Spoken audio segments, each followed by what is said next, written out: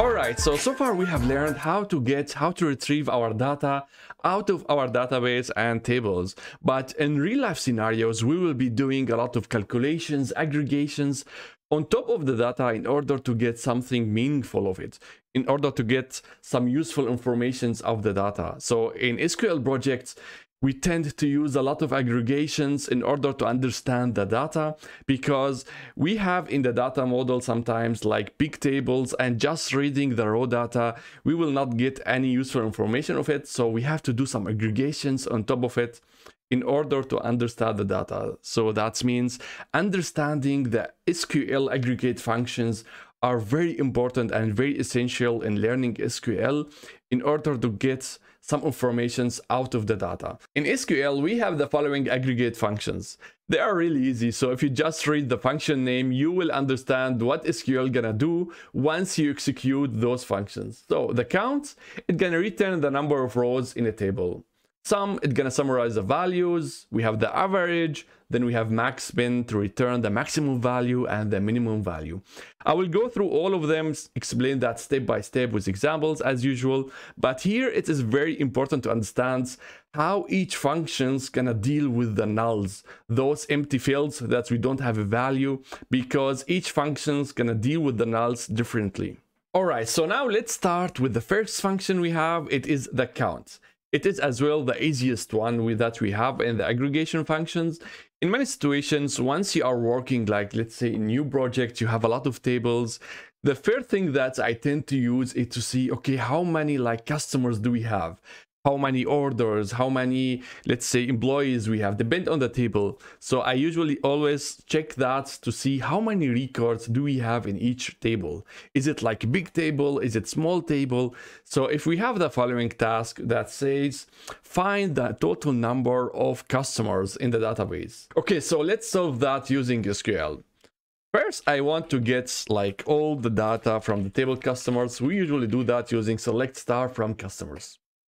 So that is easy. Now we can see, okay, we have 5 customers at the table, but the task, it says, find the total number of customers. That means I want to see as a result only the number 5, the total number of customers. So in order to do that, we're going to use the function count. So after the select, I'm going to type here the keyword count, open brackets and close brackets. And inside the count, you could specify either star or the name of the column. So let's see with the star. And execute that. And as you can see now, we got like 5 as the raw numbers of customers in the table. So here we have now counted how many customers do we have. But as you can see here, the name of the column, I don't really like it. It's like the function name. So let's rename it for the results as total customers. So let's re-execute that, and now it looks better. So the total number of customers, we have it as 5. As I said, we could use here like star or a column name. So this is the easiest way to do a count on the table using the star, but if you now include the column name, it's gonna be a little bit more tricky because of the nulls. So let's see what's gonna happen if I type over here customer ID and run the query. We will get the same informations like 5. But if I put over here not the customer ID but the score, and you will see we have now 4. So here we have like 4 scores, we don't have like 5 customers. So what happened over here? So now let me explain you what the database is doing once you say count star or count a column. If you say count star, you are not specifying any column. The database is gonna go to the table and gonna just count how many rows we have in the table. So the database is gonna count 1, 2, 3, 4, and 5. So we have 5 rows in the table, and as a result, you will get 5. But if you say, okay, count score, if you put the score inside the count, the database is gonna count how many values do we have inside the score, and it's gonna ignore the nulls. And here it is the problem, or like let's say the tricky part. So if the database is gonna count how many scores do we have, it's gonna count only 4. So in order to count how many customers do we have, either you're gonna say, okay, count star, or you're gonna like count how many customer IDs do we have, and you will get the same results. You will get 5. But if you are counting like a column that contains nulls, here you will have like fewer records in the results. Like the score, we have only 4. With the ID, we have like 5. Okay, so now let's move to the next one. We have the sum. Unlike the count, the sum works only on the columns that contain numbers. For example, you could do the sum on the customer ID because we have numbers inside it, on the score, on the quantity, on the order IDs, but you cannot sum the first name or sum the last names. With the count, you could do that on any type of columns, like you could do count first name, count countries, and so on. So with the sum, you deal only with numbers. And one more thing, if you have nulls, the sum gonna deal with it as a 0. So it will not ignore it, it's gonna deal with that as a 0. So let's have the following task. Find the total quantity of all orders. So that means we're gonna focus on the table orders and we're gonna summarize all the quantities of all orders. It's really easy, let's do that. So first of all, I would like always to start with the star from orders. And let's run this. So now I have here the table orders, and we're gonna focus on the quantity and we have to summarize it. So in order to do that, we're gonna use the keyword sum, open brackets, and now type here quantity, close brackets, and run this. So with that, you got the total number or the total of the quantity. We summarized all the rows in one cell.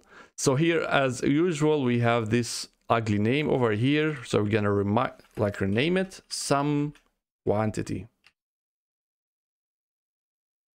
Run it again. So now we have better name as the result. So the sum of the quantity we have here 2650. Okay, so now let's move to the next one. We have the average. The average is one more aggregate function in SQL, and you could use it in order to find the average of one column.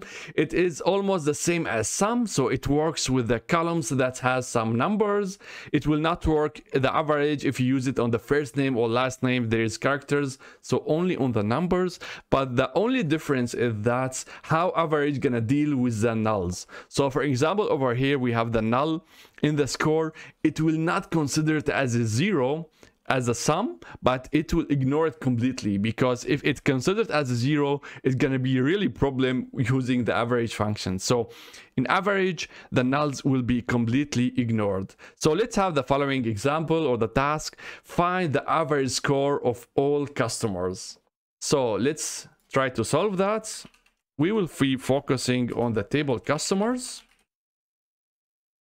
As usual, I'm just gonna select everything to check the result over here. So we need the column score and we need the average of those values. So in order to do that, we're gonna write the keyword average, open brackets, and then the column name and close brackets. So let's run this. So with that, you got the average score of all customers. The nulls are ignored, and I like to rename it. So as average score, run it again. So it looks better now. We have the average score 625. All right, so now we're gonna move to my favorite aggregate function. We have min and max. I use it a lot once I'm doing like data profiling in order to understand my data.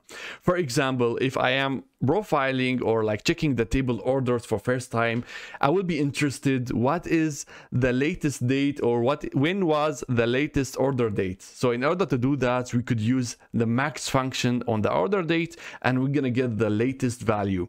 Or for example, I'm gonna check, okay, which customer has the highest score. So I could go to the score and do max function. So the max and min, it is like the count. You could use it in any type of columns. So you could use it on numbers, on characters, on dates. It's gonna work.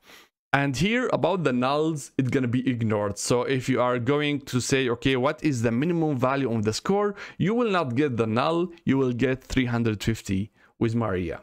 So let's have some example and tasks in order to understand how to work with min and max. All right, we have the following task. It says find the highest score, the maximum score in our customers table. We have the same table over here, so I'm going to remove the average, select the data. So I want to get the highest score, so this should be John.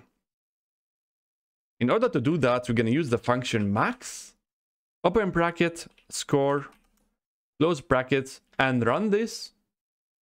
If we do that, we're gonna get the 900, and that is true. Just gonna rename the column. So let's run that again. We have the max score as 900. So let's now find the lowest score. So the lowest score over here should be with Maria, 350. In order to do that, we're gonna use the function min on the score as well. We change the name just to look better, and run that again.